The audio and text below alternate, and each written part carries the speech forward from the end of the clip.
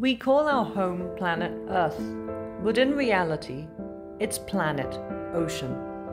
An ocean that covers more than 70% of the planet's surface, that is home to 80% of our biodiversity, that feeds essential proteins to more than 1 billion people worldwide.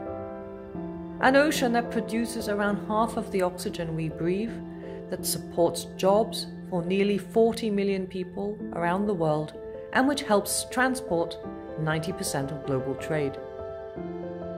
Yet humankind has contributed to the depletion of 90% of big fish populations and the destruction of half the coral reefs that support marine life and life as we know it. So though we may live ashore and call our home planet Earth, let's set the record straight this World Oceans Day and call it for what it is: planet ocean. And let's all do our part to save and protect it.